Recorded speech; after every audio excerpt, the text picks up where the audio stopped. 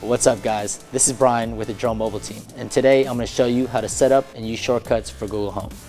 So now to set up shortcuts, you want to open up the Google Home app, and in the navigation, under Google Assistant, more settings,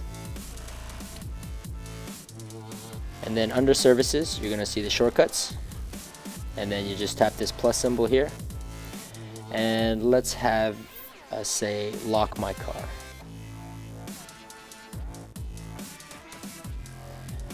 And the entire phrase, ask DroneMobile to lock WRX. Save, and that's how you create a shortcut. So with shortcuts, you don't have to say the phrase, ask DroneMobile to lock my car, but instead you could just say, lock my car. Okay Google, lock my car.